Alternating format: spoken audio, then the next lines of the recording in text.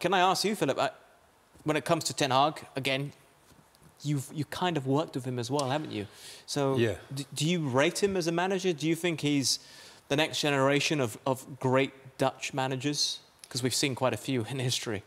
Yeah, well, we both worked as an assistant coach of Fred Rutte at PSV.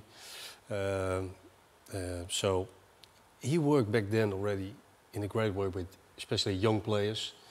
And he gradually developed himself as a manager, step by step. And the performance he did and made with Ajax and the way they played football made him possible to make the manager of Manchester United. And this will decide for him in the future how big a manager he will be. Yeah. Managing a great club, one of the best clubs in the Premier League, yeah, if you're successful, he can be a great manager. So from your experience, what are his real qualities? You know, what type of a manager is he? Well, I know, for example, in his spell in FC Utrecht, he played a different system.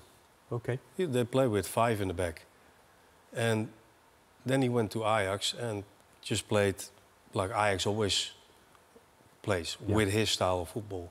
So he's got a clear vision, but he's also able to adapt. Something was also necessary because you cannot copy how you work in Holland exactly. This is the way I'm going to work in the Premier League. It's a different league, different culture. So he has shown that he is able to adapt.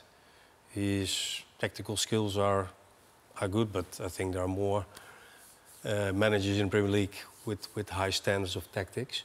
So the ability to adapt, to work with a group of top players and set goals, well, he's shown at least in Holland he could do it, as well in the league as internationally.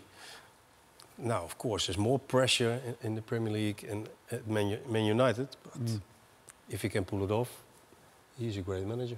I think that was always the key, though, isn't it? Like in Holland, where before he was at Ajax, he had that opportunity, played different sort of system. When you go to Ajax, it's the system that Ajax play. There's a structure in place right from the bottom all the way to the top.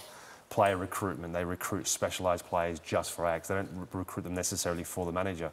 So going to Manchester United, then all of a sudden there's almost like a blank canvas to a degree, but without the organisation that Ajax would have. Not without the structure in place, because that's been the problem, right? People have been crying out for a structure at Manchester United for a long time now. And that's always going to be the question mark that I have for him is, OK, how is he going to adapt? How is his influence going to be on the signings of players? Because now he has a greater responsibility with those sort of signings. And then the work he has to do on the football pitch, to retrain, to teach these guys to play a system that he's most comfortable with and wants them to go forward with. It's a great question. After 2 games, everyone was questioning, weren't they? After 6 games, now people are starting to say, yeah, he is the real deal.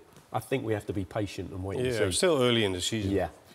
A lot can happen. But like you said earlier on, after those 2 games, he didn't have the players he really wanted in terms of the extra recruitment.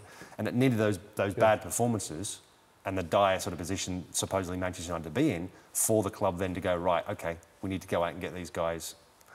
Or if we're going to back the manager, if we're really truly going to be behind him, we have to support him and get those players in. Sounds like something out the Mourinho playbook. Well, I don't think Ten Hag necessarily did it on like he Not played on purpose, it out. No, but of course he would have applied more pressure then. Of course, no doubt about it. He would have been banging on the door like Jose Mourinho, like I think any manager would have done.